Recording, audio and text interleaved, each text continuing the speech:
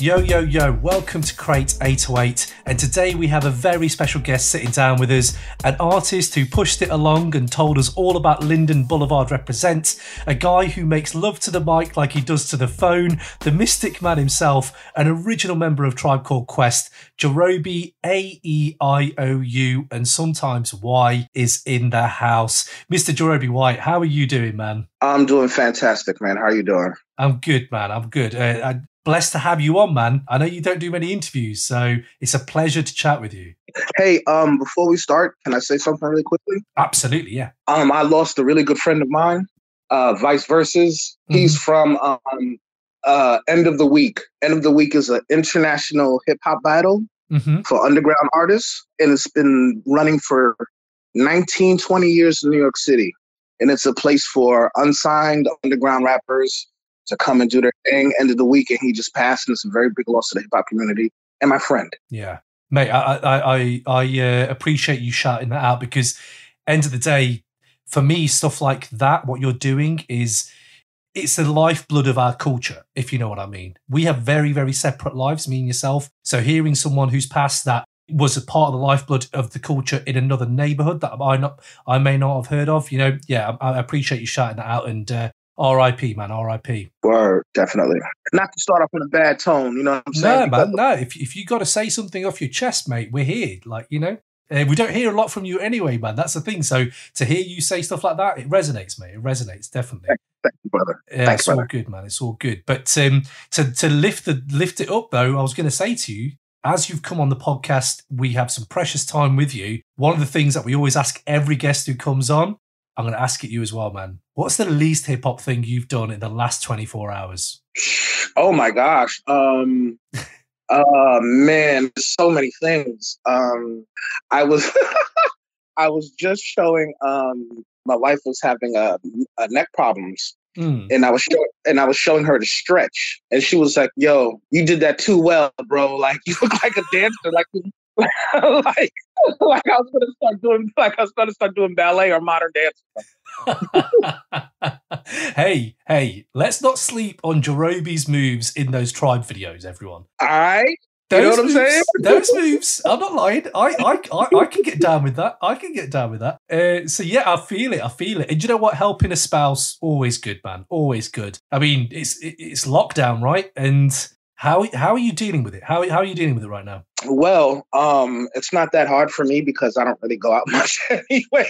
So it's not that difficult for me. Yeah. But it's cool. Like I'm with my wife and my kids, and those are people I like to be around the most anyway.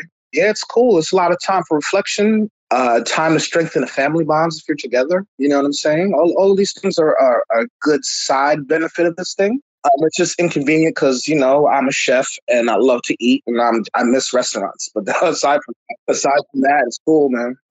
I can imagine, because I was thinking of yourself when we were about to jump into this. I was like, wow, lockdown for someone who loves to cook. How is that doing? How are you doing with that? Are you getting more creative? Are you limited with your ingredients now because you don't go shopping as much? Or how is that panning out? What's the cuisine saying? Well, I mean, we always stay well stocked anyway.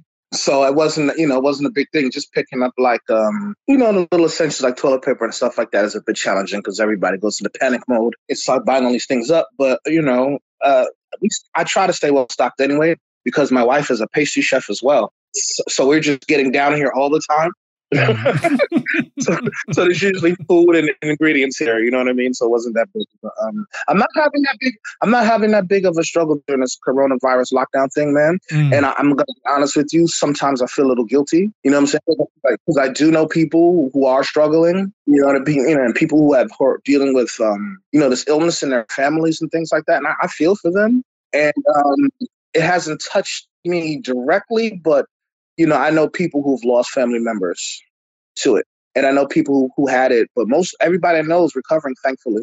Oh, that's good to hear. Yeah, but I do know those horror stories. And, sometimes I feel, a little survivor's guilt for a lot of shit. You know what I'm saying? For my success, man. You know what I'm saying? But you know what, though, Jarobi? You're saying that now about feeling that guilt. The other side to that coin is the fact that the music that you guys made on a personal level, that stuff is helping. I can get lost. Just this morning, My kid's there. I'm getting stressed. Work, the podcast, that kind of thing.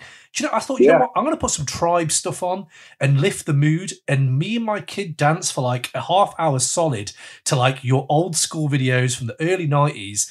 And it helped. It genuinely helped. The climate in the house, like the dark clouds lifted. And I was thinking, I really appreciate that we have this as heads who, this has changed our lives and it's still helping. So for all that stuff of you feeling guilty, just know out here that us fans, we really appreciate all the stuff you guys did and yourself as well. And so there's two sides to that coin, man. And you shouldn't feel too guilty because the majority of us are in that stage. And man, it's sad. It's sad. And we just got to keep doing it we just got to, you know what? It's not the hardest thing. Just stay home. That's all we got to do, man. It's not hard, man. It's not hard. And also, I just wanted to just speak on that really quickly. It's extremely fulfilling and humbling to hear you say shit like that, man. You know what I'm saying?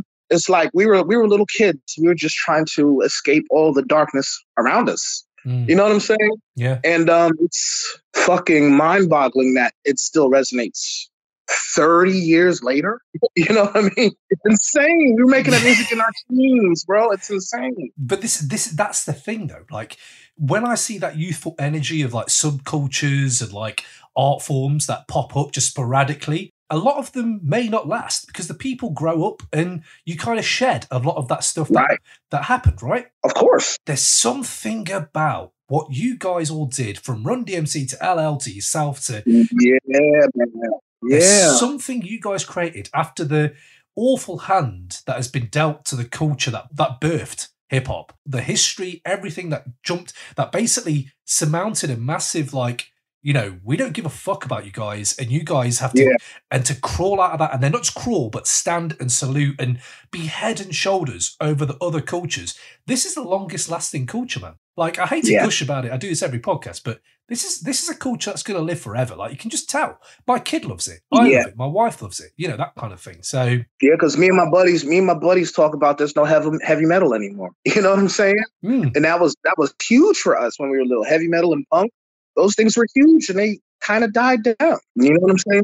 Because the music doesn't speak to us in the same way, I would say. I think the music now for rap, because it was so dense and so layered, you can easily look at early 90s rap and look at the misogyny and the homophobia and talk about that. Or you can talk about it and say, there's life lessons in what Tip, Phife, and yourself were spitting and making, and not just the spitting, but the beats. They evoke emotion out of you, man. And that honestly is a thing that I think music, we should really raise our heroes up.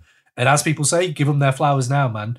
And so that's why it's nice to have you here and to just talk this through, man, and just give our listeners an insight into Jarobi White's like journey. Your journey's fascinating to me, man. Thank you, bro. No, it's all good. I mean, as I say, it's fascinating. Let's just start the jump off. Why hip hop? Tell me, what did you find in hip hop that you couldn't find in anything else? Okay, so the beginning process. For us. Well, let me just speak for me, I guess. There were a lot of different forms of music that were around in our day that were beautiful, like the Stevie Wonders, the Earth, and the Fires, the Prince, and things like that. Marvin Gaye's. That's what we were trying to be, and we weren't really trying to be a rap group or hip hop necessarily, but hip hop was our medium of expression. Right. You feel me? Mm-hmm. In the early 80s in New York City, late 70s, early 80s, they started defunding all the music programs. You know what I mean? So like I started in school, like 5th grade, 6th grade, playing an instrument. By the time 8th grade came, there was no more music classes in the school. Damn. Just so for the UK listeners and the European listeners, 8th grade is what age? What age is this? Oh, 8th grade is 13. So that's really young. Okay. Yeah. So like from 9, 10, 11, I was playing instruments, clarinet, and I played the clarinet. And after that, after I went to the next level of schools, which is like either junior high or intermediate, which is like 7th, 8th grade, all the music was gone. Damn. So it left a lot of children, a lot of kids in New York City with musical inclinations with no way to express them. Because you can't just walk out and buy a $400 trumpet. Most families, you know what I mean? Absolutely, yeah. Or a violin, which is probably was even more expensive back. You know what I'm saying? We didn't have that access. So we started started using all the things that were around us. And the things that were around us were our parents' records. And already in New York City, in hip hop, they had the break part in the records, where either it was a funky loop or funky drum beat in the middle or towards the end of a record or something like that, like a bridge or something like that. You know what I mean? Or the breakdown. So we started, they started rapping and breaking over those. And then synthesizers came into the game. But again, a lot of kids didn't have access to synthesizers. So we had to take it even further and started using the musical components of the songs, the melodic components of the songs now, to combine and make our own things. And that's how it started. That's fascinating because you're right. It comes down to the circumstances you live in and having no instruments. Then you look at how you guys made that art form and you saw how it was blowing up. I mean, you lived through an era that blew up, like LL, Run-DMC, Def Jam generally. Your relationships to those guys as a fan, what did they bring to your life that you hadn't had before? Well, okay, so I moved to Queens in 83, I say, 82, 83. And Run-DMC had their first record out, Rockbox or something like that. No, Sucker MCs. I'm sorry, Sucker MCs. It was Sucker MC. And that changed, like, we were in the 6th grade, 7th grade, changing classes. And you have 3 minutes in between classes. Somebody in the hallway would turn their radio on and blast it in the hallway for those 3 minutes until we went to the next class. God damn, that's amazing. That's how influential that song was. You know what I mean? Yeah, that's crazy. That is crazy. So then my neighborhood started getting rough. I lived in Co-op City in the Bronx, which is, the Bronx was notoriously, legendarily fucked up. Mm-hmm. So my parents moved us out of the Bronx and moved to Queens. And it looked to me like I came from like living in kind of upgraded housing project, basically. Yeah. You know what I mean?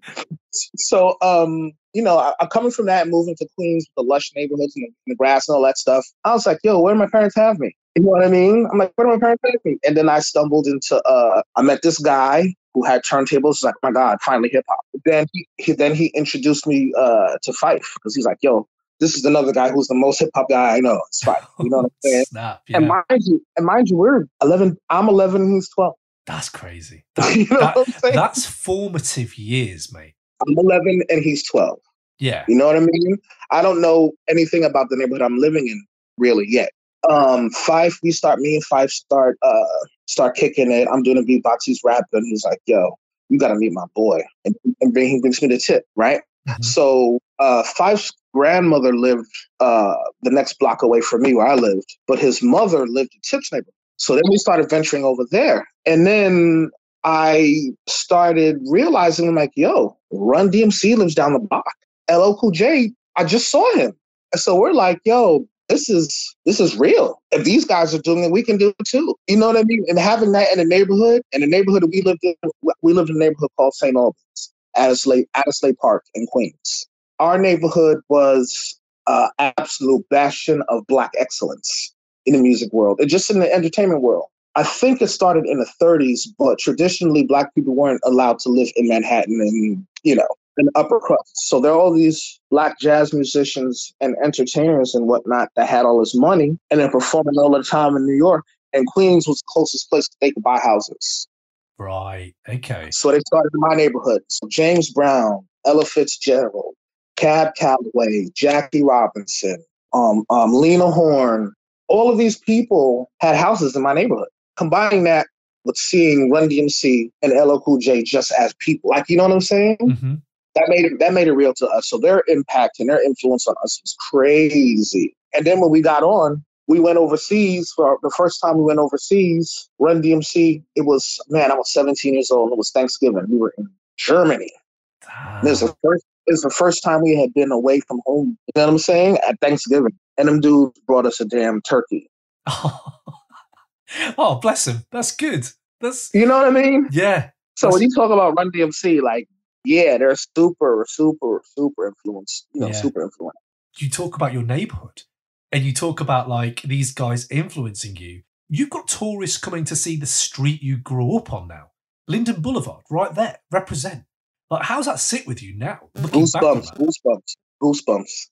Yeah, right? I can't even fathom that. I can't even fathom what that feels like. So it's insane, man. Like, Phife passed, and you know what I'm saying. I was like, yo, that's the first thing I said. I said, yeah, I want our block. You know what I'm saying? Because it was in talks to name the block a Tribe Called Quest Way. But then after he passed, he was like, nah, we want it to be Phife Dawg. You know what I'm saying? Mm-hmm. And they painted the mural. That was sick. They had a unveiling of the mural, which, man, I can't tell you, thousands of people were there. And this is the very corner where we stood and hung out as young men and do what young men do. You know what I mean? Mm. And that's crazy to bring my son to see that. Bring my kids and have my kids take a picture in front of the mural. It's crazy. Yes, you are rocking with the best. This is the one and only Just Blaze. Right now, you're checking out the Crate 808 podcast. Remember to hit up crate808.com, like, comment, subscribe, and all of that. Peace. If you think about the generational thing then, because what were your parents like when you started this? Did you even have a conversation where you were like, by the way, I'm going to start doing this now? And obviously, you have education in the mix, you have like work in the mix. Man, listen, my parents, my family at first wasn't about it because I was good in school. You know what I mean? So I was good in school. I went to Brooklyn Tech, which is a specialized high school in New York. It's like the number 3 rated school in all of New York City. Oh, wow. I went to that school. Damn, okay. You know what I'm saying? So my parents, they were like doctor, scientist, you know what I'm saying? Yeah. But my dad, I can't front. My dad was always like, yo, at the end of the day, you gotta always do what makes you happy. You know what I'm saying? That's big. He was like, yo, as always, you gotta be comfortable with you and you gotta make sure, you know what I'm saying, it makes you happy. When you say that about your parents then, everything I gather from your career as an artist to a chef to a lot of other things you've done, you're kind of an outlier in rap. Like, you don't lean on your tribe credentials too much. You've carved your own path outside of the music industry. That sense of individualism and that attitude that obviously helped Tribe become Tribe, because obviously Q-Tip calls you the spirit of Tribe. Where did that individualism come from? Can you pinpoint it? Man, I think it's a case of nurture instead of nature. Like, I had to be independent on my own because of my upbringing, you know what I'm saying? My parents were divorced. So I lived between 2 households, my dad in the Queens neighborhood that I was talking about, it's, middle class existence. You know what I'm saying? I live like the Cosby Show on that end. I'm dead serious. But on the other end of the spectrum with my mom, and it wasn't that. It was a single mom situation. And I felt myself having to kind of float between those 2 existences. And I think I changed school a little more frequently than everybody in New York City did, because everybody had those 6 or 7 years with this one group of people. I never had that. You know what I'm saying? So I always floated. Yeah. I was always welcome in all these situations, but I kind of walked that journey by myself. You know what I'm saying? Does that make sense? Absolutely. And just reflecting on your career, that makes utter sense. I can see now why you did why your career has been your career. When you look at it, it's very, very easy to look at something and go, oh, to leave a project or something that is going to blow, and you're in the process of it blowing, and still have the fortitude to go, do you know what? This isn't going to make me as happy as this. I think there's something to that that's just really fascinating to me, because it's not a situation I'll ever be in, but it's a life lesson or a life like trait to just look at and go, wow, that's pretty amazing that someone can do that. At this point in my life right now, bro, to be totally honest with you, I know some people look at me and my life and my story as a failure, and I laugh. You know what I'm saying? Yeah, I laugh. Like they question a lot of things, and they laugh. But I'm like, look, bro, pay attention. Look at me. Look what I'm doing. I'm staying true to myself. I'm having success in every facet I go into, bro. I'm not a bit player in any of these things. You know what I'm saying? Absolutely. And when you don't have to feel stuck. You can change. You can reinvent yourself. You know what I'm saying? You don't have to, the end critic or judge is you. At the end of the day, it's you, man. Like, all that other white noise is from unhappy people. And that is why native tongues. That's the native tongues identity. What you've just said there. Be yourself. Yeah. Be yourself. And growing up as a kid who was looking for identity, I feel like I was in situations that weren't really maybe the most comfortable for myself, being in areas that are exclusively white and being a brown person. You know, those were issues that I didn't know I had to deal with.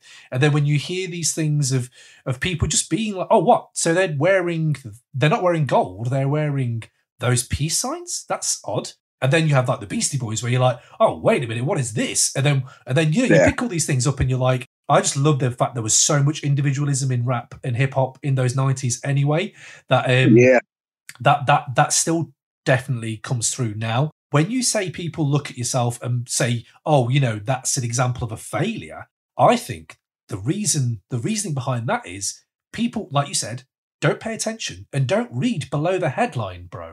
Yeah. Dig in. There's stories and you hear news and you hear stories of individuals. Unless you are invested in it, don't speak on it. As in, there's no need for you to speak on that unless you know. And then you can speak on it. Then you have an informed opinion. So those kind of things, I know for myself personally as well, like people look on, you can look at yourself and they're ready to hate, man. They're ready to hate, but there's a lot of love out there as well. And I hope this translates in that way, which is like, those people are those people. Like you said, it's white noise. We're here to talk about yourself and like that aspect of, wow. Hey, man, the wolves care not what the sheep think. Yeah, that's it, man. That's it. Yeah, that's layers. There's layers to that one. I enjoyed that one. That was great. If we are then talking about Tribe and obviously your first like forays into music, man, when you guys are together and you're making music as Tribe, what was that first moment where you realised, oh shit, we're actually quite good, or like someone told, there's a validation of some sort? The reason Tribe is because all of these extraordinary circumstances. You know what I'm saying? Yeah. Like, you know, my story, Phife has a story. You know, Phife was a twin, but his twin brother died at birth. You know what I'm saying? There's a story there. Yeah. You know what I'm saying? And Kamal, man, I might write that book myself. Do that. But like, you know what I'm saying? So we all are super young kids. We start making demos when I'm 12. I'm 13 in 8th grade. Okay. Because all went so fast. So that's when we started being in the music business. That's crazy. You know what I'm saying? We had a lawyer, we had a manager, studios that we preferred at fucking 13. I was 13. I was in 8th grade, bro. Whoa. So Tip and they go to high school. Tip goes to high school with fucking Africa, Sammy B from the Jungle Brothers, Brother J and Sugar Shaft from X-Clan. Jesus. Yeah. There was another kid in school who's like a senior. His name was Sir Ibu. He had a record out on radio. Like, you know what I'm saying? It was crazy. So I went to high school with Milk D from Audio 2. Oh, wow. You know what I'm saying? That's crazy. Yeah. Yeah, and Bismarck used to always come around our school and try to battle people. Oh, Biz. So this is really extraordinary circumstance. So we're going to the studio trying to cut our little demos. Meanwhile, Jungle Brothers pop off. Like, I'm in the 9th grade. Yeah, they're in the 10th grade. That's when Jungle Brothers pop off. Okay. So Mike G from Jungle Brothers, his uncle is Red Alert. Of course, yeah. So no, bro, we had instant access to the radio. That is some circumstance that not everyone's going to fall into, right? That's amazing, connects. Yeah, so they're already a groomed, polished act. So all of the things we're doing, we're learning under them. And we had a community. So we were just trying to impress our community, our 10 to 12 people. If it's fly to them, then it's fly. We weren't really considering what the world is going to think about it. Now you have influencers. Now you have people like telling people this is cool, rah, rah. Back then it was like, do you know what? If my mates think it's cool, it's cool. That's it. That's fly. That's amazing. That is the organic. What's the word? Foundation, the roots of it. If they're organic, then I think you're always going to be okay. If they're manufactured from jump, then it's going to be an uphill struggle to maintain, I think. Yeah, absolutely. Absolutely. Yeah, man. And I mean, we didn't even really consider the world. You know what I'm saying? The world. Because, like, you know, hip hop, I try to relate this to people and not have them be offended. But if you're not a young black kid, really, and you listen to hip hop, you're kind of eavesdropping on a conversation. That's an interesting point. Okay. You know what I'm saying? Because we're talking to each other. It's a dialogue between two, but other people are hearing it. Okay. Yeah, you know what I'm saying? Because when I'm rapping, I'm not talking to the world, really. It's for the world to hear, I guess. But I'm talking to my boys, my people that I want, you know what I'm saying? But the conversation was so fascinating and enlightening that people took it, man. People took it, and look what it is now. Yeah, that's what hip hop is. And that's what we really considered it too. Like, you know what I'm saying? And it's no offense. I mean, of course, hip hop is for everybody and but like when you think about it and when you comment about it and when you try to understand about it and try to talk about it, you have to understand the point of where your point of understanding. So this relates to something that I was having a chat with a friend of mine, rap fan, and he was saying that, it's just more dope and coke and gun talk, and that's been done 11 years ago about some, Griselda and all these other people who are coming out. And I was like, but the thing is, really, that is their life. Like, that's the conversation they're having. And you can either be invested in that conversation or you don't have to be. If you don't want to be, there's plenty of other stuff. But I feel like what you've said there relates to it, which is this is a conversation. Yeah. This is a conversation about how we deal with life and the cards we are dealt with. And we are just spectators to it and invest in it on a fan point of view. So I do really enjoy that take that you just said. I think there's something to that. Yeah, and coming with that, man, you can't really censor somebody's expression or the way they want to express themselves. Like, you know what I'm saying? That's, you can feel some kind of way about it or have something to say about it, whatever, but you can't tell somebody not to do it. Absolutely. And that's the point. Man. Yo, what up, y'all? This is DJ Premier, and you're checking out the Crates 808 podcast. I put an S on it because there's more than one record in the crate, you know what I'm saying? So that's how we dig, that's how we play, and that's what real DJs do. You heard? That's why it goes down. We out here. If we're going on to people's instinctive travels, man. Woo. Yeah, I didn't want to throw you right in the deep end. All right, we're going there. Okay, right. Okay, yeah, let's go. First of all, ham and eggs. You're a chef. Is that something you actually still cook? Like, what? Come on, ham and eggs. I fucking hate ham. I hate ham. It's disgusting. I thought you did, because I think I read that you hated this. It's gross. It's gross. Ham and eggs also refers to working class people. Ham and eggers? I've never touched me that term. Yeah. But if you're talking eggs, then before we move into this album, top meal to do with eggs, like easy go-to meal with eggs. You've got 6 eggs. What are you making? Oh, me, I'm rocking an omelet off the rip. Oof, nice. Okay. And so, like, I'm a chef, so I make the classically fluffy omelet, no brown. You know what I'm saying? Nice. Yeah. Feels like a cloud. When you're eating it, it feels like a cloud. Yes. I've had those eggs. Those eggs are on point. I like it. But then dip it. No one's here to listen about eggs, are they? They want to hear about the albums, right? Okay, sorry, people. Let's go. First of all, that album again. All these albums, Low End's that's my Desert Island Disc kind of album. Low End, People's Instinct Travel. All these are classics. Let's not forget, right? The intro to People's Instinctive Travels. This off-kilter birthing sequence, right? Or what sounds like a birthday sequence. What made you guys think, oh, you know what, we're going to kick that first album, we're going to kick off with that. That's how we're going to kick off with it. Well, it was the universe giving birth to our movement. You know what I'm saying? Nice. That's why it's all starry sounding in the bit. Like, you know what I'm saying? It's the universe giving birth. Okay, man. And then having the album come out obviously kills it. It gets 5 mics, like in the source. The first album to get 5 mics. And you're selling hundreds and thousands. Like, it is no slow start to this. That you're kind of making an impact straight away. Yeah. How does that feel? Like, as a young person who's also working in kitchens, I gather, in 91, right? Absolutely. Can you explain to someone like myself how that feels? It was just, it's crazy because like again, like I'm a pretty solitary person or whatever, but now people know me. Like, before then, if somebody said my name and I didn't know your face, like, I'm ready to fight. I'm turning around like, you know what I'm saying? Like, yo, I'm about to swing. Like, you know what I'm saying? Call my name on the screen and see what happens. You know what I'm saying? Yeah. And now I have to hold tone, my whole thing down and be open to the possibility of talking to people and indulging whatever the fuck they want to, you know what I'm saying? Whatever they want. So that was, you know, a serious, I didn't, needless to say, I didn't get accustomed to it very quickly. The other boys took to it very well, especially Q-Tip. He loved it, you know what I'm saying? But me, you know, it wasn't the wave for me. Yeah. But like, you know, all of this, you know, like now I have to carry myself and present myself for a unit. I'm not just responsible for myself. I'm responsible for how this unit looks. And this unit is way bigger than me. You know what I'm saying?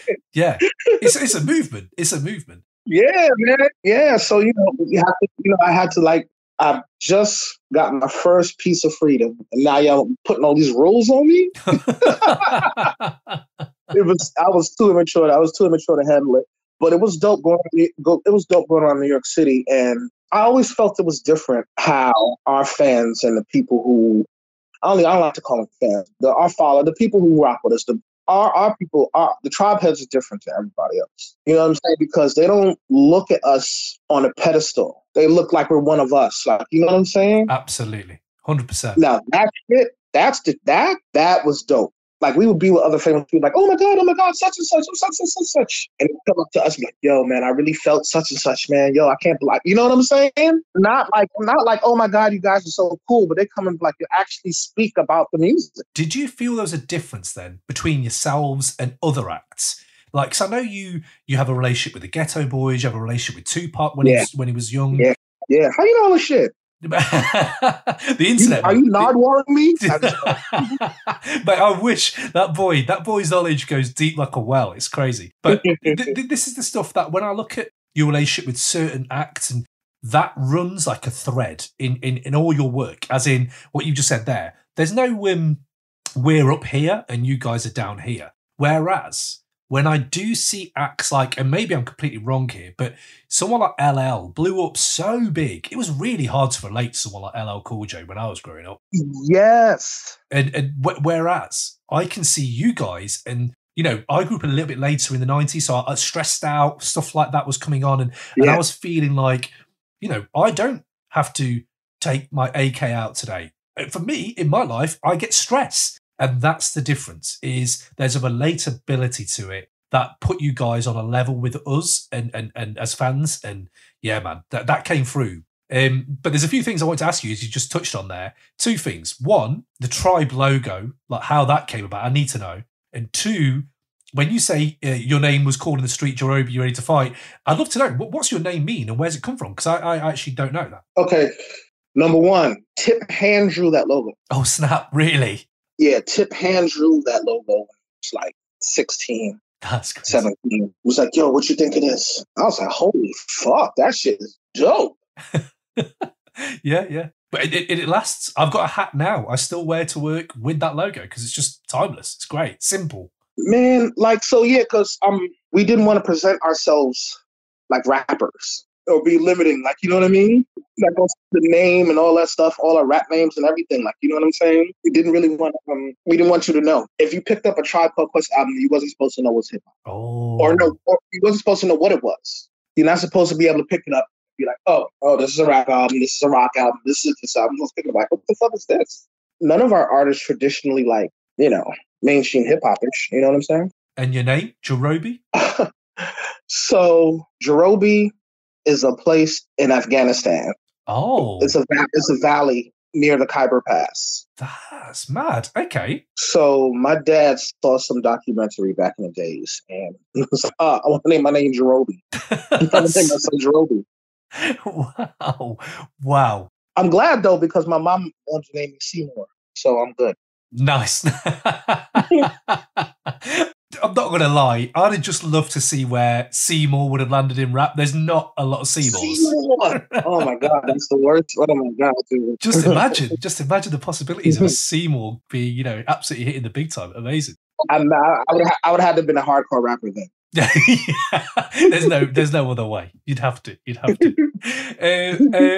Before we move on to the other albums, though, Lucian, man. I listened to that album again recently, and I was like, wow, like, where is Lucian? Because he was part of Native Tongues, right? He was in that circle. Yeah, Lucian's still in Paris, man. He's a Zulu Nation guy. He's still in Paris. Last time we were in Europe, I spoke to him on the phone like 2 years ago, last year, 2 years ago. Yeah, he's chilling. Lucian's good, man. Ah, cool, man. That Cool. was that was an interesting character. And that is probably one of the best beats that we ever did. Oh, that beat is sick. And you know what? It's got a following. That shit is so hard, dude. Yeah, it's got a following. That track has got a following. There's been Tribe fans I've talked to back in the day, and a lot of people do like that track, Lucian. And it's like, oh wow, it is. It's a wicked track. That's hard. That's so hard. Yeah, definitely, man, definitely. But you talked about the artwork there, and you talked about keeping it simple and trying to mask who you were a little bit to the layman's eye, maybe. Or the art to low end theory is one of the most fascinating. So many questions have come out about that artwork and the woman who's on the artwork. Can you please break down for me where that came from and what it means? Okay, that lady is the voice of the narration of the tribe. That computer voice, that's the lady. That's her. That's her embodiment. That's her physical embodiment. So how did you guys come up with that idea, and why a lady and why that art? Chip always liked to stick with the narration type of thing between the records and stuff like that. Like on the first album, yeah. Mm-hmm. So, that was the start of the 90s. You know what I'm saying? So now we come from the 80s into the 90s, and now it's, things are getting computerized. We got cell phone now. You know what I'm saying? So we wanted to stay on the forefront and the cutting edge of those type of things. You know what I'm saying? And have a computer lady narrate the shit and physical body.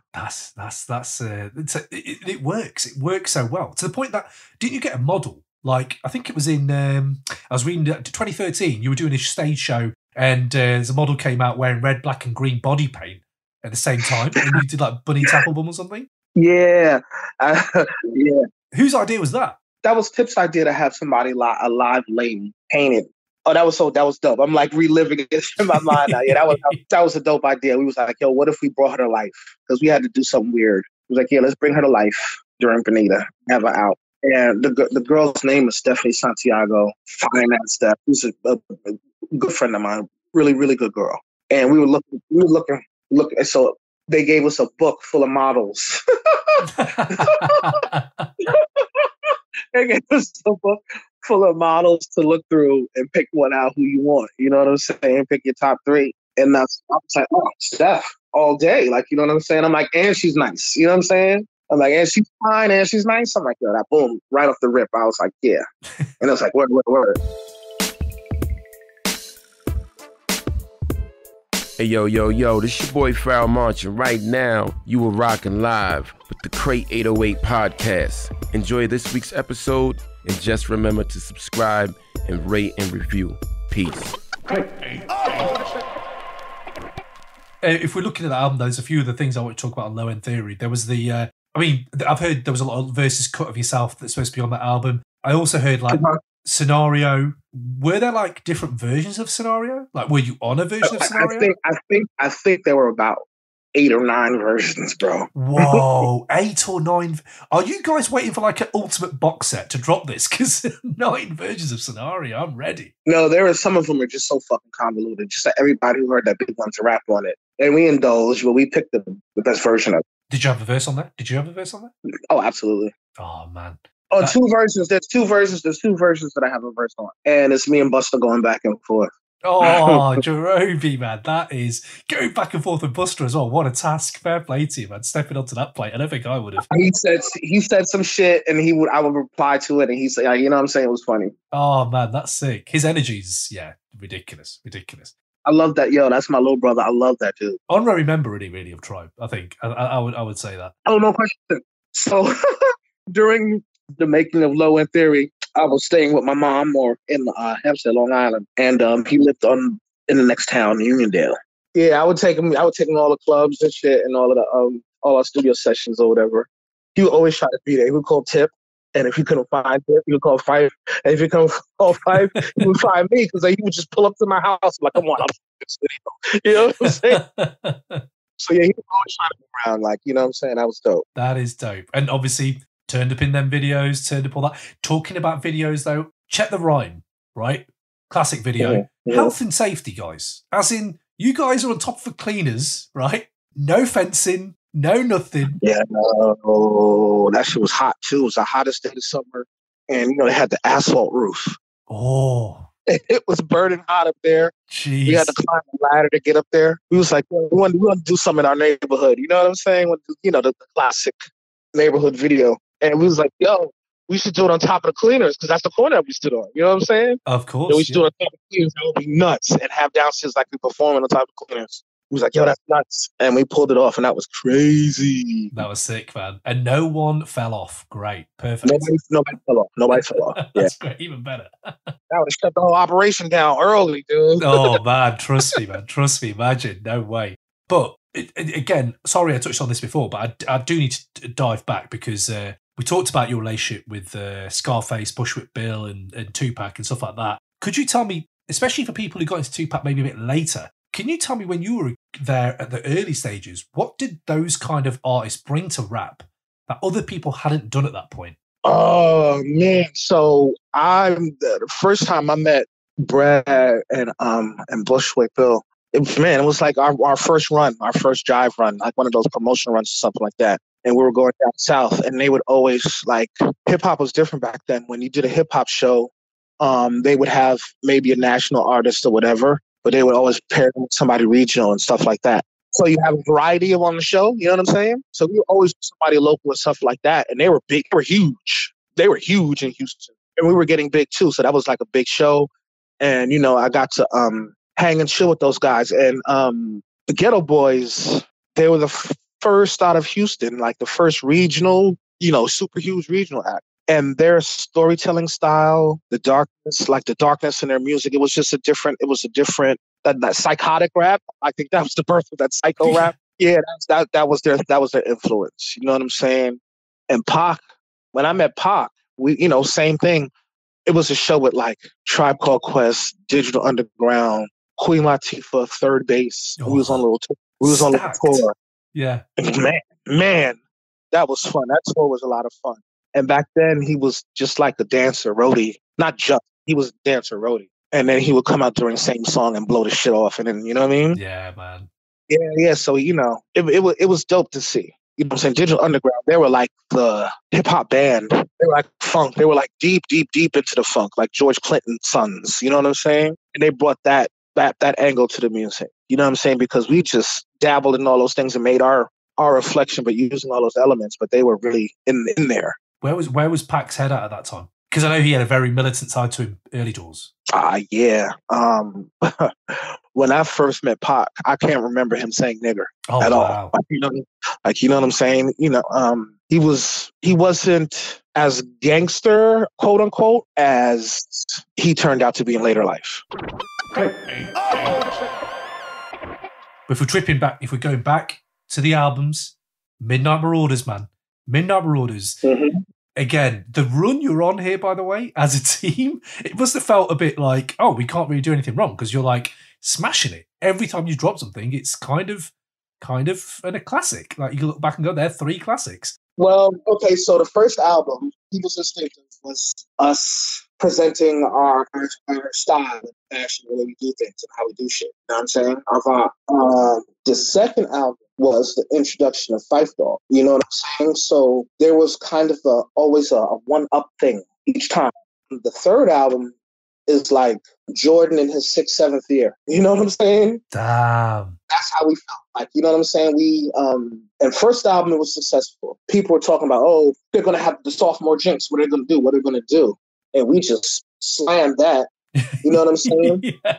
And now, going into the third album, we know what we're doing now. You know what I'm saying? We know how to use the tools now. So so that was the apex of, 30-year-old basketball player, 25-year-old running back when they're in their prime, where the intelligence meets the physical perfection. That's where we were at that point. Yeah. And you can tell there's not a swagger, but you know what I mean? Like a strut. Like, yeah, man. No, it was swagger. It was swag. Definitely It was swagger. Let's not lie. No, definitely. Yeah. But with due credit, as in like, yeah, you should be. You just absolutely killed it. So it's nice to feel that and see that. Even the ambition on the stuff like the cover, like having all those people on that, like whose idea was that? Like the cover for Midnight Marauders? Tip, of course, again. it was the culmination on being those two journeys and the people that we had picked up in the tribe getting bigger. The tribe growing. The tribe is growing now. So it has to be represented like that. Yeah. And I think that comes together quite nicely on that album, that there's a harmony that maybe can't be found in later albums. When you look at stuff like the Love Movement, to be fair, the We Got It From Here album is one of my favourites for the last 10 years, easily. It's incredible to see artists still having that ability to really just make my neck break, and also just keep going back. Just keep going back to the album, man. The journey towards that album, what was that journey like for you, for yourself? I've heard the story to Tip, and obviously with Phife, but for yourself, how was that journey towards making that last album? Oh my God. Whoa. Oh man. So 25th anniversary of the first album came around, and we did a promo run for that. And we had a lot of things surrounding that. Like we had the Vans shoes collaboration, radio interviews and all of that stuff, and press and all that stuff. And that was the first time we had been together in a room for years. Wow. First time we've been for years. And it went, all of the stuff from the past or whatever, all that shit was irrelevant. You know what I'm saying? Going into that we did that last run. And then we did the Jimmy Fallon show. And that was the first time we had performed in years. And we didn't even practice. Wow. Wow. That is crazy, man. We just discussed which songs we were going to do. That was the only discussion that we, you know what I'm saying? And this isn't even like a club in New York somewhere. You're on the Fallon show. I love it. I love it, man. That's how insane. Well, that's how in the vibe, in the moment, in the thing we are. It's not about what we're doing. It's about this circle right here. What are we doing? Because we know when we're clicking on all cylinders, it's nothing really like it. So we do that show. It goes fantastic. We all feel alive. Like, you know what I'm saying? Like, Yeah. we never felt in years. We're like, oh my God, dude. Can you believe we just did that, dude? Oh my God. Like, this is us. Grown ass men, like, we've never done this before. Oh my God. And we murdered that, yo. I'm like, well, wow. Like, well, we feel bad for anybody who does the show anymore. Shoot. We got to top that. Like, you know what I'm saying? And Jimmy Fallon came out, oh my God. Like, you know what I'm saying? And Bruce, it was a thing. They were like, yo, how long was y'all practicing? Like, you know what I'm saying? We were laughing. So me and Tip were driving back. And I'm like, yo, that was nuts, wasn't it? He was like, yo, that was crazy. I was like, yo, we still got something left, man. And he's like, I can't even lie to you. Yo, man, yeah. And then the conversation started. And then it was just like me and Tip was like, okay, fuck it. This is what we're just gonna start making beats. And whatever happens, happens. You know what I'm saying? We're just gonna start making beats. That's what we started making beats. And then everybody got on board. You know what I'm saying? And he was like, yo, you pestered me about this. Like this was a huge moment in my development as a human being. You know what I'm saying? Because like you said, I've always gone back and forth. I was never really like, you know, so I was on the periphery. And this time he was like, yo, you fucking brought us and made us do this. You pestered us to do this. Because I'm the little brother, like, you know what I'm saying? Yeah. I'm the youngest, so yeah, you know what I'm saying? So, you know, I was always insulated by those guys, all of those things, you know what I'm saying? I never had to really bear the burden of that tribe shit as much as they had to. And this time, Tip, the fucking genius, beautiful dude he is, he put me in charge. Damn. This album is the most involvement I've had. Wow. And you've done a lot, though, in the others. You have done a lot. No. Hear me out. Like, yeah, I've always been there through the music making process with Tip. Oh, and that was always just a thing. Me being like, you know what I'm saying? Because I don't know my vibe. You know what I'm saying? You know, how those guys feel about me, the vibe. I make them happy. So, yeah, I've been there and stuff like that. But like the amount of writing and contributing to song ideas and stuff like that I did this time around is way more. That's great. There's at least 4 or 5 songs on the album that start with my thoughts. You know what I'm saying? And that was a big thing. And they also made me deal with the industry people, record label people. And that was different. That was something I was so insulated from all the time. You know what I'm saying? And the part of me sticking it out and completing it and all that stuff, that was very essential to my development as a human right now. That's done so much for all of the people that know me will tell you that something happened. Wow. You know what I'm saying? Yeah. So it's a lot. That's a beautiful thing, man. To know you've been doing this for however long, You've gone off on different paths. You've had a family. You got married at Dave Chappelle's house. Like, let's take that in for a second. You've done all that. And at this age, it's inspiring to me, who's someone who's about to hit 40, that you can still do your best stuff. Or not it might not be your best stuff, but stuff that has changed, as you said. It changed you. And that is an inspirational thing, man. When you say to me about this album, we got it from here, thank you for your service. I adore this album. I can't figure out what that title means, though. Like, what it was supposed to be. I know what it means to me, but could you explain that title to me, what it meant to you when you wrote it down? Well, it was a saying that we saw all together, and Phife was like, that should be the name of the album.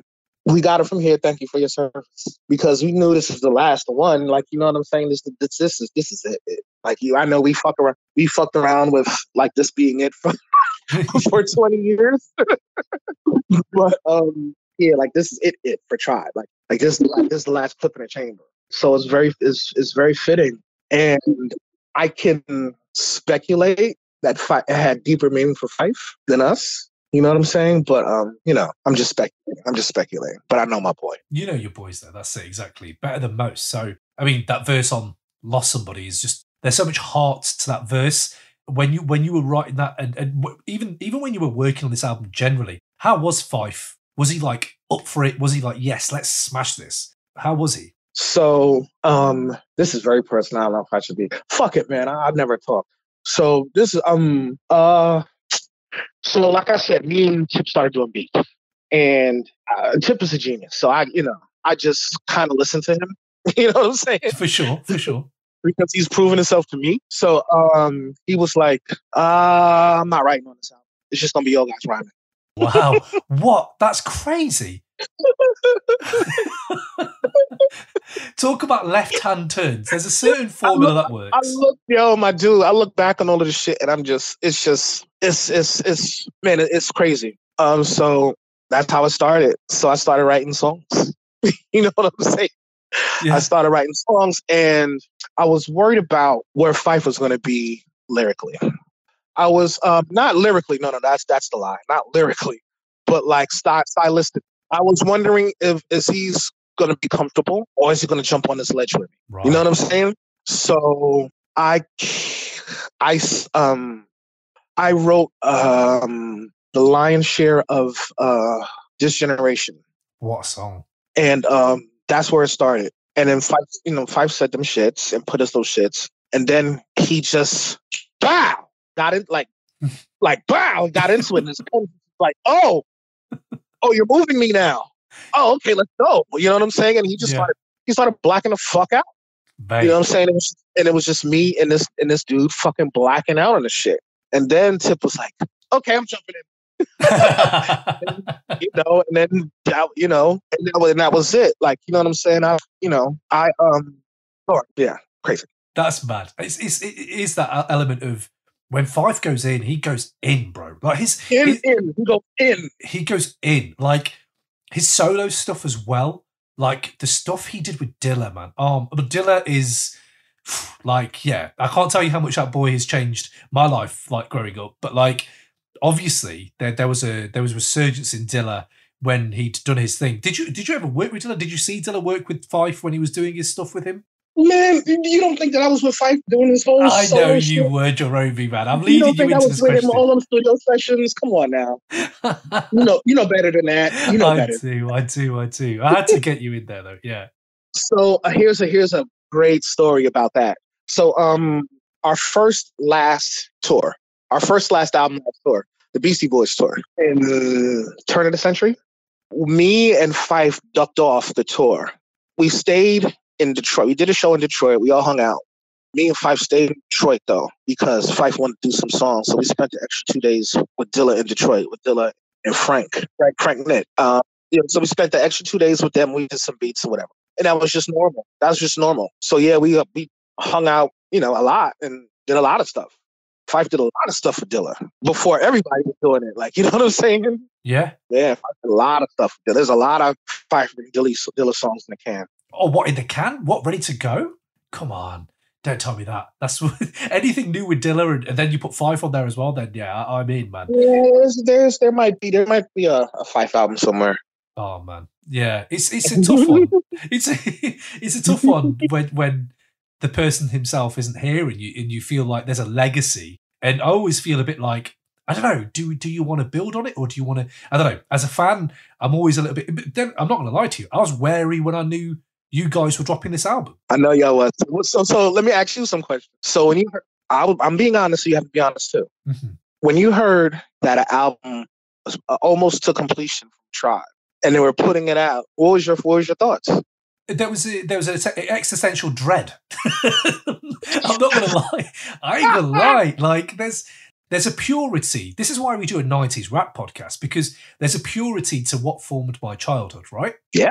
If that's like a glass of milk and then you drop a bit of ink in it, it could potentially mar the purity. So as a hip-hop fan of all stuff, from loving Death Row Records as a kid to then going into the noughties and being in my 20s and hearing Death Row artists do stuff that didn't move me, it really affected my love for the 90s music. Now I'm almost 40, it's not that anymore. Now I can appreciate it again. So when I heard you guys were dropping something, initially it was a dread, but then I was thinking, I trust people like Q-Tip. And after seeing the documentary itself, I also wanted to see where you guys were just as a group. As in, when you see the track list and you see who's on it, the fact you're putting Kendrick on there, the fact you're putting Joey Badass on there, you're putting people on there and you're mixing it, then it kind of really enveloped into a kind of hope. And it was like a wow, like they might be doing things the right way, maybe. And then, mate, soon as by the second, third track, it was just like, this is possibly the best thing a 90s group has done since the 90s. As in, that's how high I hold that album. Because show me a list of 5 other acts who've done as good albums as they've done in the 90s. And, it's hard to compile that list. Nobody has had a 19, 20-year absence from music and come back with a number 1 album. That has never happened before. Exactly. Look it up. Yeah. Pink Floyd, anyone, Michael Jackson, anyone. No one's done that. Do you know what I mean? It's insane. Yeah, man. But you know what? Here's another thing that I tell people though. Like, people come up to me like, "Yo, Jarobi, oh my God, you're spitting. What the fuck, dude? Like, you know what I'm saying?" Yeah. And I'm like, "Yo, to be honest with you, I'm not going to take credit for that. I'm a vessel. You know what I'm saying? I'm a vessel for something else. You know what I'm saying? Because if we're going to be honest, I don't have a rhyme. I don't own a rhyme book. Oh wow. I don't write rhymes every day like that. I don't do that. You know what I'm saying? When you put a beat on and it moves me, when you first hear a beat, you're like, oh my God, I write in that feeling. That's fascinating. Because I just assume that as rappers and people like you just want to express yourself, like just get 10 minutes out of yourself. And for yourself, it might be cooking a dish. I would assume that you'd be just writing something just to creatively do just for yourself and close the book, put it in the drawer, and you've done something. Do you know what I mean? But you just vibed off the track. Yeah, that for me. Now, other people I know, I see rappers, they got mad rhymes and stuff like that, but that don't work for me.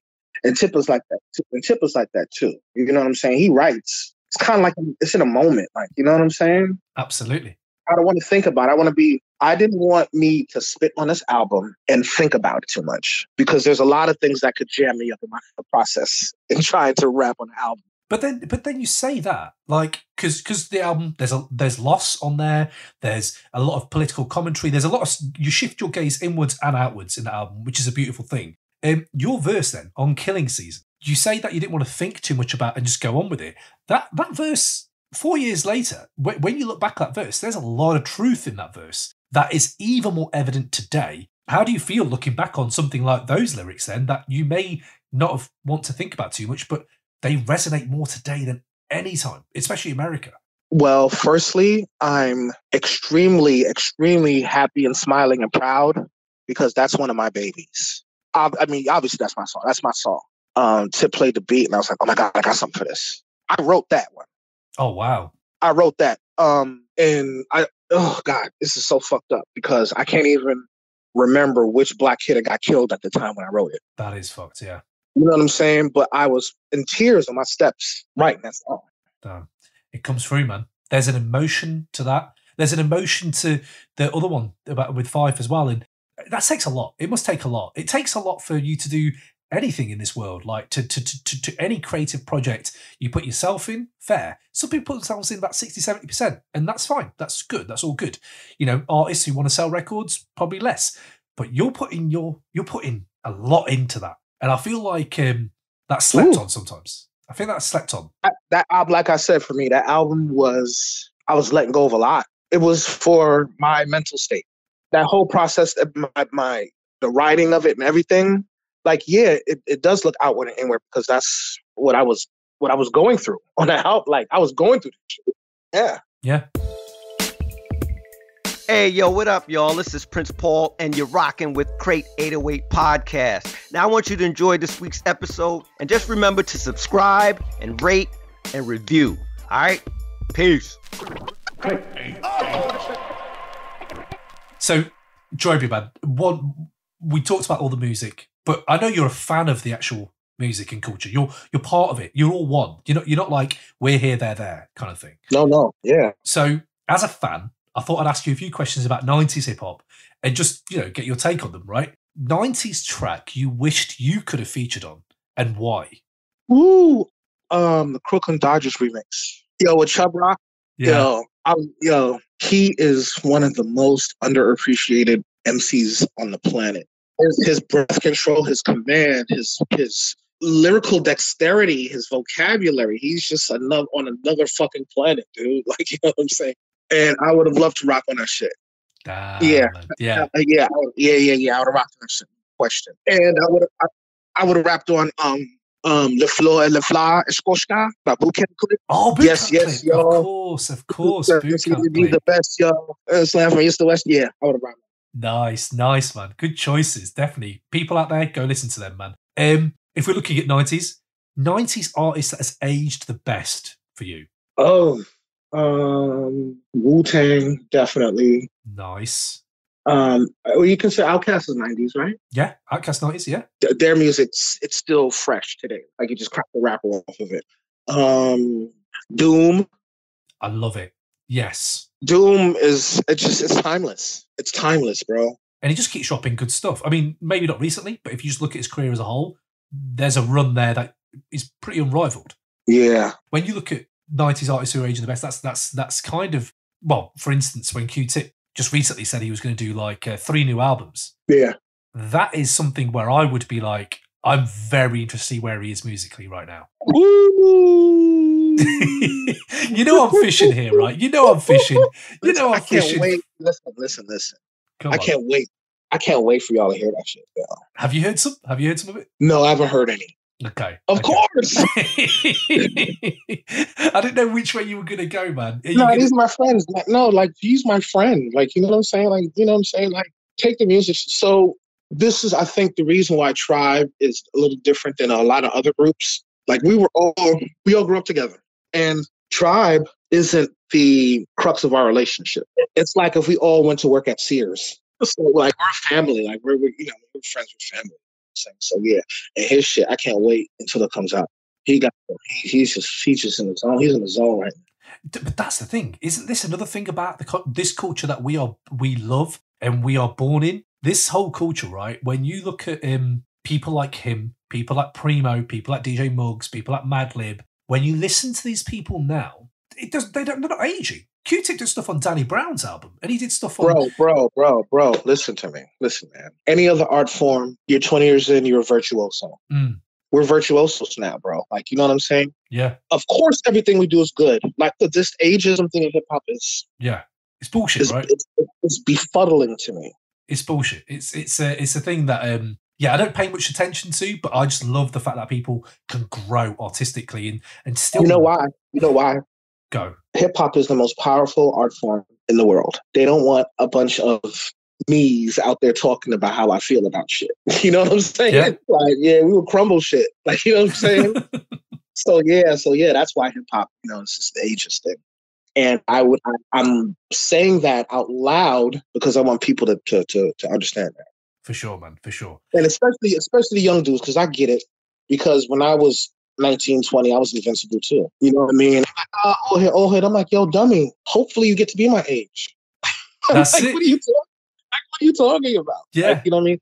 And I think that another thing, these younger generation isn't as invested in hip hop as a culture and an art form as we are, because we had to build it. You know what I'm saying? We had to build it. It wasn't there before. And it was something that was ours that we could take credit for and be like, yo, we helped build this. You know what I'm saying? And they're coming into it, you know, reaping the benefits and enjoying it. That's what we did it for them to do it. But just, you have to know your history though, with anything. Yeah. Just period. Know your history. Like if you were a basketball player, aren't you going to watch old Michael Jordan footage? Yeah. That's just my take on it. No, a fair take for sure, man. Jarobi, then, if we talk about artists, every time someone comes on, I put them in this situation, and you can curse me out if you want to, but I would love to know your top 5. Obviously, this will change at some point. Top 5 MCs. Oof. Top 5 MCs. Favorite or who I think are the best? Because that's, you know, that's different. I would go favorite because they're more interesting to me. Okay, cool. Doom, Ghostface, KRS-One, LL. LL, okay. And Biggie. Oh, Biggie. Nice. There's those people, I consider myself, if I was to describe myself, that's how I would say I would describe myself. That's an interesting way. You're made up of those. Let me just reflect on that for a second. You've got the humor, definitely. Biggie humor, there we go. Yeah, that's an interesting way because it builds a picture of obviously your taste, but also who you are. I have the nerdy street shit like Doom and Ghostface. Stylistically, I try to be a little complex, and I try to show my intellect like KRS-One and teach. And I write every rhyme like I'm Biggie. So there's this formula that I notice in rap and shit. Because I'm a nerd, there's this formula in rap and shit. Like the big songs, it's like you introduce yourself, you say your name. You say how good you are, how fly you are. Then you say how much the bitches like you. And then you go into prove it by how nice you are with the rest of the rhymes. That is, yep. You've nailed it. You know what I'm saying? Like that's it, right? Yeah. Don't tell everyone that. Not everyone knows, man. I don't think. Man, if I could make everybody better MCs, please do it. Yeah, true. Good point. Some of these dudes are trash out here. Good point. I feel you, man. If we're having a bit more fun then, before we do leave, if you could have been a fly on the wall on any studio session in the 90s, which one and why? Either like the Wu-Tang Clan sessions or that fucking NWA Dr. Dre sessions. Oh, those would have been hectic. Both of them would have been hectic. I'd have loved to be with RZA in that stairwell, that elevator shaft, just banging that drum. They was like, what is going on right now? Do you know you mentioned Wu, right? You mentioned Wu. Mm-hmm. There is one thing I didn't want to ask.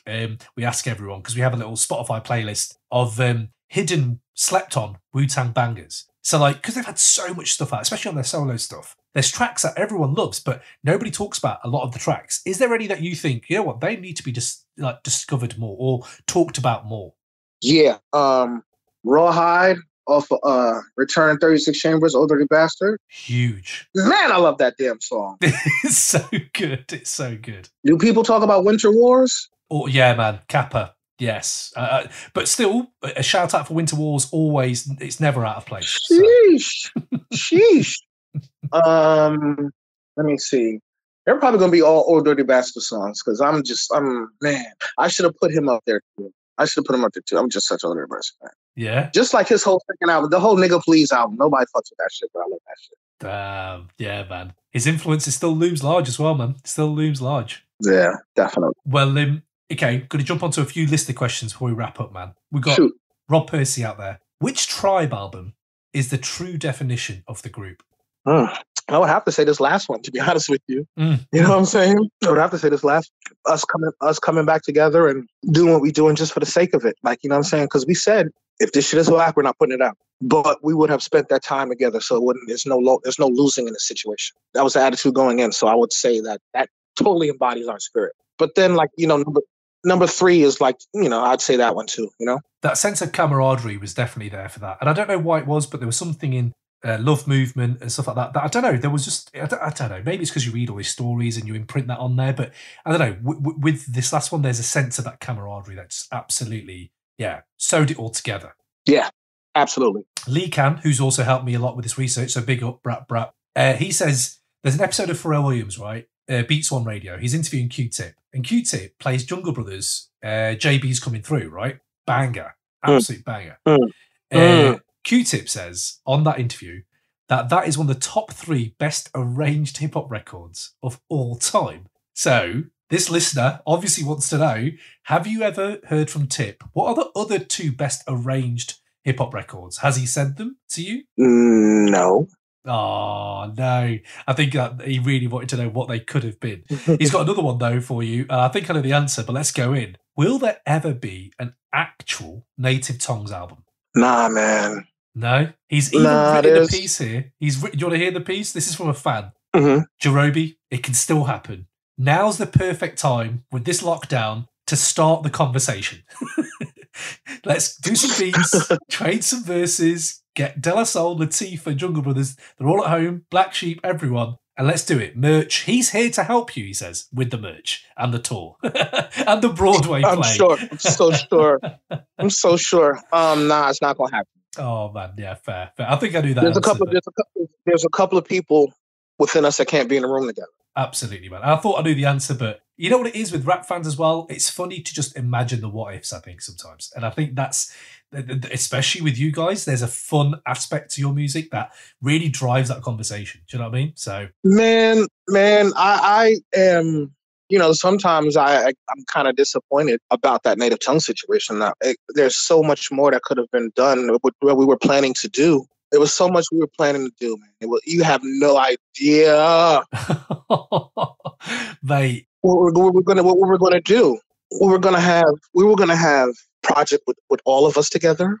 Projects with some of the members of some groups and some of the members of other groups, different formulations. Like, you know what I'm saying? It was about to be nuts, but like egos, man. Egos. Yeah, it happens, man. It happens. You hear it a lot. And there's a lot of you. I think just that alone, there's just a lot of people in that. I even remember when did Andre say there was supposed to be like Andre 3000 was saying something about like a collaborative, like was it a Tribe Called Cast? And I remember at that point thinking that's a lot of people involved in that want to have a voice. It'd be interesting to see how that would happen. That would have been easy. That would have been easy because we're friends. There you go. That would have been easy. We're friends. The groups mirror each other. Hey guys, this is Jarobi from A Tribe Called Quest, and you're listening to the Crate 808 podcast. Thank you for tuning in, and I hope you enjoy this episode with me.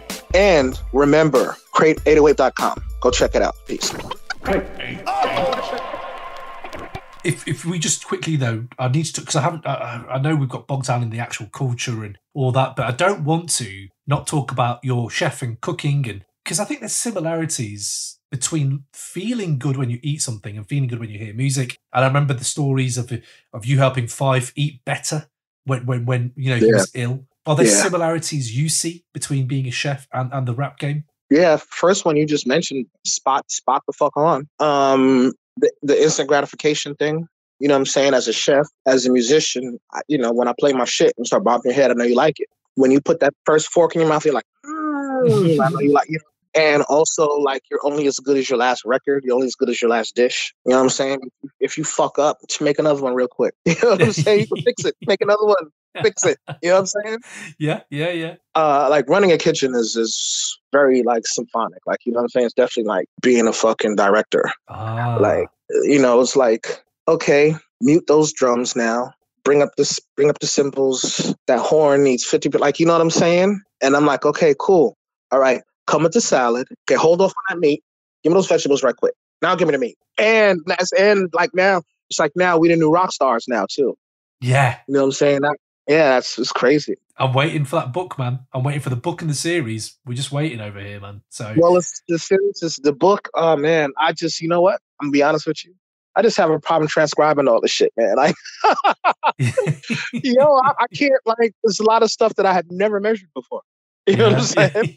I have to sit there and measure it until it's like to my taste, but I have to really keep like, man, I'm not looking forward to doing that. But it's that way. That's the thing, right? There's a sense of cooking and music working together. Like when you say you don't measure anything. So I grew up in an Indian household. There was no measuring. There's no measuring. It's just put it in. There's no measuring. Yeah, just put it in until it tastes good. But come 20 years later, me, a student, trying to make my mum's curry, this ain't happening, man. Like, what is going on? Yeah, So good luck. yeah, exactly. But there's this passed on knowledge thing that I think you get in rap and you also get in cooking, which is like, if you inherit it from your family. Another thing, I remember when my mum used to cook, she used to blaze Punjabi songs and Hindi songs loud, man. Like, she needed that. Yeah. She needed that. Is there stuff you bump whilst you're cooking? Oh, everybody knows my kitchen is live. Okay. Not everybody knows my kitchen is live. If I'm playing music, I'm banging music. You know what I'm saying? What's on rotation at the moment? Oh my gosh. See, right now, because I'm DJing, I'm listening to everything. You know what I'm saying? I listen to everything. I keep it on a swivel. When a project comes out, I'll pay attention.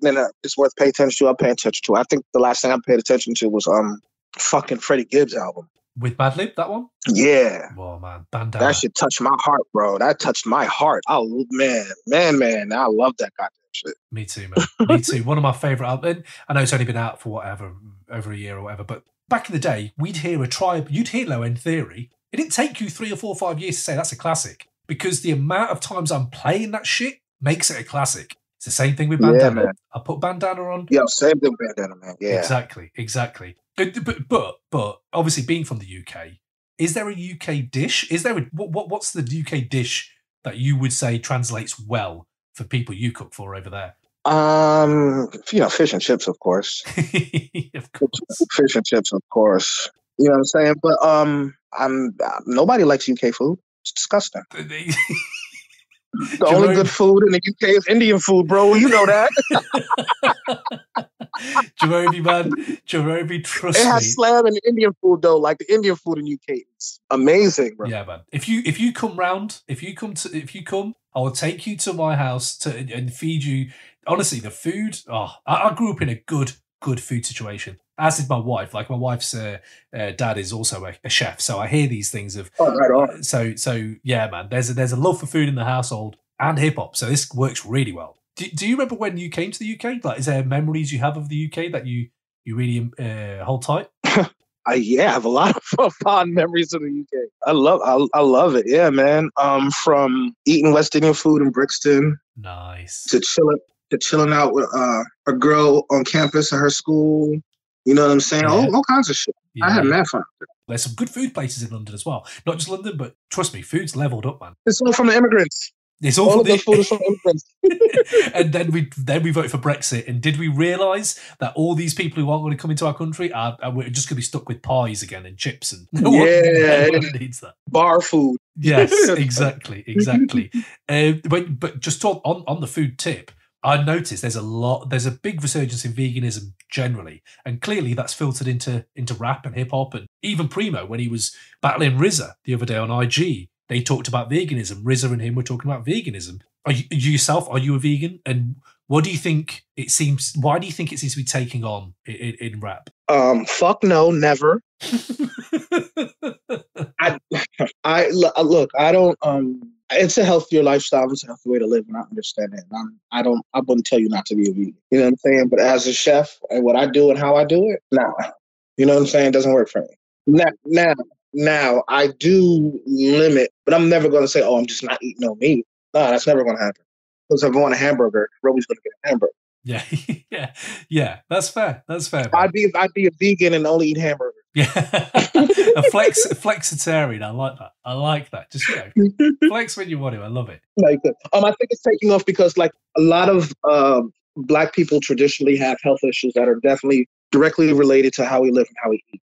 And being that most of the opponents are Black that you're talking about, that's something that's really important for them to kind of get out and stress, because the way that our parents and society has taught us to eat is really detrimental to our lives. It's just a healthy way to live. And it's really good. You know what I'm saying? And a lot of people don't have the access to medical resources because of where our fucking country is set up. Yeah. So they have to do things to make sure that they're, you know what I'm saying? They can't just fuck off and go to the doctor if they get sick. They have to do all these preventative measures. And living that lifestyle is a really good way not to deal with a lot of those, food-related health issues. Yeah. And I think a lot of, the part of hip hop maturing as we go through adult shit now. You know what I'm saying? So people talking about the things they're going through. And that's the beauty of hip hop. So, mate, thank you so much, Jarobi, man. talking through this.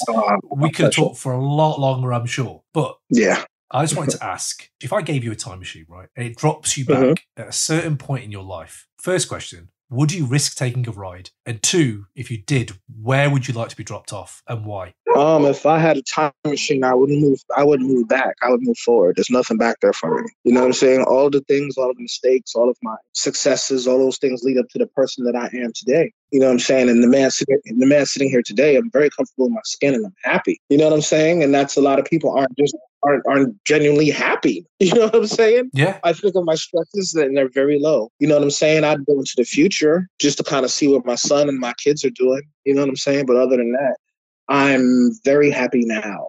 And now is the most beautiful thing in the world.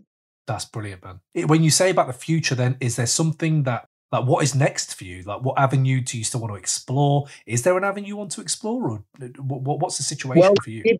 This DJ thing is new and it's fun. That's new for me right now. And what's behind that? Going back into DJing, what's the renewed love about? Yo, man, I hate the music business. You know what I'm saying? Yeah. I hate the music business, and I wanted to do something musical that they can't control. That's great. You know what I'm saying? Mm-hmm. So I wanted, and DJ is I don't want to have to go through a whole bunch of steps to be able to touch people and shit. You know what I'm saying? I can just go directly to the source. Like, I don't need a lot. I just want people to leave feeling better than they did when they came in. You know what I'm saying? I always want that. I always want you to leave the room feeling better than you came in the room. You know what I'm saying? That's just my personality. But yeah, so that's a great way to do it. And it's fun. It's the new technology is really what's making me interested in it as well. Every day it's new. It's something new. Like, you know what I'm saying? How are you finding the IG thing? Like the Instagram thing? I've been there since day one. So I'm comfortable. Oh, right, cool. Because see, this is the difference. I wasn't on Instagram at all. Twitter was kind of my social network, and even that I was limited to it. And then obviously podcast comes along. You have to promote this kind of stuff to get people the reach. So we hit all platforms, and we've been going for just less than a year. And Instagram, yeah, wow. Like there's a lot of moments in there that I've realized. See, I didn't know you'd been doing it for so long, because then you look at it, you think, oh yeah, that's why it seems very casual. Your lives are wicked. I can put that on and work and listen, and you're bringing, and that's another thing, is relinquishing control. I have a very big problem with a Spotify playlist or my CDs or records or whatever it is, and being wanted to keep in control of what I listen to. When I can just put something on and I trust someone solely, like a DJ, like yourself, and think, do you know what? I'm ready. Just bring it. And that's one thing in this lockdown that I've realized is I'm relinquishing a lot of control to people like yourself, Jazzy Jeff, people who were jumping on, D-Nice, these people are jumping on and genuinely very entertaining. Very entertaining. That's dope. That's a dope thing to come out of this thing with. The submission, that's dope. Because every human needs to experience submission to know how to lead. Yeah, no, it's a very good point. You need to know both, right? You need to experience it all. And talking of experience, you talked there about your son. I have a young lad as well. I'm sure your kids are older and stuff. And do you remember, like, if there was a moment when you played hip hop to those guys and you maybe thought, maybe a bit too young? Because I might be going through that. Do you remember having that moment? No, because I could play my records because we didn't curse for years. There's so many few curses. We only started cursing like now because we're grown men. But back in those days, we weren't really cursing on records, so I could play all of my stuff. You know what I'm saying? Yeah. There's a lot of stuff. And I was making beats back then too. So my son was definitely into it. I got a video of my son when he's like 2.5, 3 years old, and him doing a beatbox. Oh wow! Because I taught him how to do the beatbox. Yeah, as a baby, I taught him how to do beatbox. My wife was like, "Why are you doing that? He's going to be doing that." Exactly. The new Rozelle. I love that. Oh, yeah. So that's dope. He's making beats. He's making beats now. We're making songs together. It's so crazy. He's 14 and he's like, you know what I'm saying? Oh God, it's so. That is beautiful, man. That's a beautiful thing. The next evolution. I love it, man. I love it. So Jarobi, thank you again for dropping by. If you have anything ever, is there something you want to plug? Is there something you want to plug right now? Nah. I'm not a plugger. I'm the worst at that. Just, y'all know where to find me. And if you're interested, come look at me. You know what I'm saying? That's it. That's nice, man. I like it. But if you ever want to jump back on, if you want to talk about album, if you ever just like, you know what? Yeah, I fancy having a chat. Hit us up, man. We're always here, and we've got the time right now. So, but before thank you so much. Thank you, man. Thank you. This has been incredibly enjoyable just to talk to you and talk through a lot of this stuff that I've loved, and I know the listeners have loved. One thing then, before you leave, we always ask the same question. What's the last great piece of music you heard? Could be old, could be new, but just the last great piece. Last great piece of music I heard that I personally listened to, or just like I feel like I've heard, the scope of great music, like, you know what I'm saying? That you've the last great thing I listened to. Yeah, personally listened to. Yeah. Damn. Oh man, God, I gotta think about that. I'm so hard. It's so hard for me to pull. So hard for me to pull those. No, it's all good. It's all good. Don't worry. It's all good, man. Well, thank you, Jarobi, man. Keep doing what you're doing. Oh, thank you so much. Stay yourself. We need people like you, just out there. This is what keeps hip hop alive. Like people like yourself, people like Tribe. Appreciate you. Appreciate all your work. And yeah, big thank ups. You and thank you and your listeners for indulging me and listening to my ramblings. Trust me, they will be loving this. They will be loving this. I know I loved it, so it's all good. But Jarobi, thank you. Please stay safe. We love you, man. You too. Big up to the family and big up to Tip and Ali Shahid, everyone else. And yeah, man, hopefully we catch you on the flip side, man. Thank you, man. Peace. Thank you. Peace. Yeah. Yo, it's your original South London trooper Black Twang, a.k.a. Tony Rotten. And right now, you're rocking with Crate 808 Podcast. You already know it's going to be fire. Enjoy this week's episode. Make sure you remember to subscribe, rate, review, and just keep spreading the word. Bless. Well, there you go. Jarobi White smashed it out the park. Tribe Called Quest member in on the Crate 808 Podcast. I, for one, am absolutely loving that conversation. Maybe it was just me, but I indulged a lot of the stuff I wanted to ask. So yes, people out there, hope you enjoyed this episode. Please tell everyone about it. Crate808.com for all your Crate 808 needs. Go on our Instagram, go on our Twitter, YouTube, Facebook. We're growing, but we can only grow with your help. So please tell your friend to tell a friend, subscribe, rate, review, and obviously just we're out here for the love, man. So any feedback is great. And yes, we're in lockdown, but we kind of bring you some entertainment to keep you going. Now go and listen to some Tribe Called Quest, because that's what I'm going to do. And I might eat some eggs. I might actually eat some eggs whilst I do it. Cut the ham, though. Cut the ham. Shout out to Grindhouse Music for doing all the music on here. So peace out. Take it easy. Catch you on the flip side. Boom.